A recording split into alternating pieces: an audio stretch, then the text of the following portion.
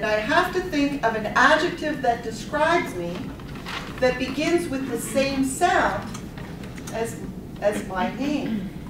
So I do generous Judy.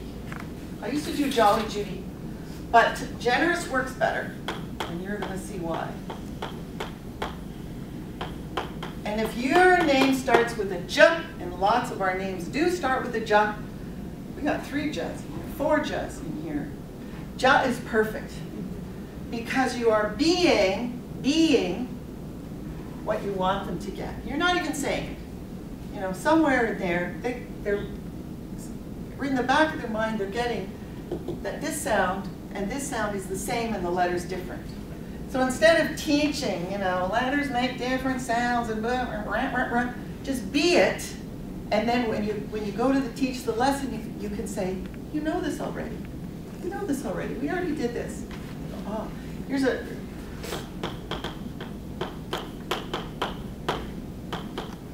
This doesn't happen very often. So if you can get a one in there where it's not good like that. Around the room and I say, my name's Generous Judy. And then the first student says, you're Generous Judy, and I'm, and you're Mike. Magic Mike. Magic Mike. Not likely, eh? Okay, so this is the deal. You say, you're Generous Judy. You're Generous Judy, and I'm Magic Mike. Perfect. And you go. You're Generous Judy, that's Magic Mike, and I'm Talkative Teresa. Exactly.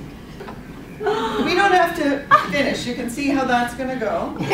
And so for the babies, I put them up here so they can read the names off. For the advanced students, I don't.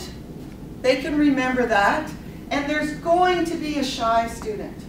Or there's going to be a student with a name that's really difficult. And I'm going to tell you her story. Her name's Melissa. She's from China. And we all knew her name was Melissa. In the class, there was 20 in the class, and she's sitting there quietly. So the team dynamic starts to work on its own. So the other students are throwing out M words, and they're going, magnificent. She goes, no, that's not it. Marvelous. No, that's not it. And we could only spend so long there, and I said, because you're going to have to manage the class. So I said, we're going to continue to work on that. But we're going to keep going, and then at some point during the evening, when you get the adjective that describes you, that begins with the halfway through the class. We got through the whole exercise, la la la la la la. We're working on something, and she puts up her hand. I'm like, yes? She says, I'm meticulous. Whatever they say is true about them. They're telling you something about who they are, and the group also gets a chance to contribute. So you're seeing the dynamic of your class. You're seeing the ones with the great vocabulary. And their vocabulary is sometimes incredible. You're seeing the ones who aren't shy and the ones who are helpful. And you're just giving them an opportunity to do that. So there's layers and layers and layers of great stuff going on with this ice-breaking exercise. And then you save this list.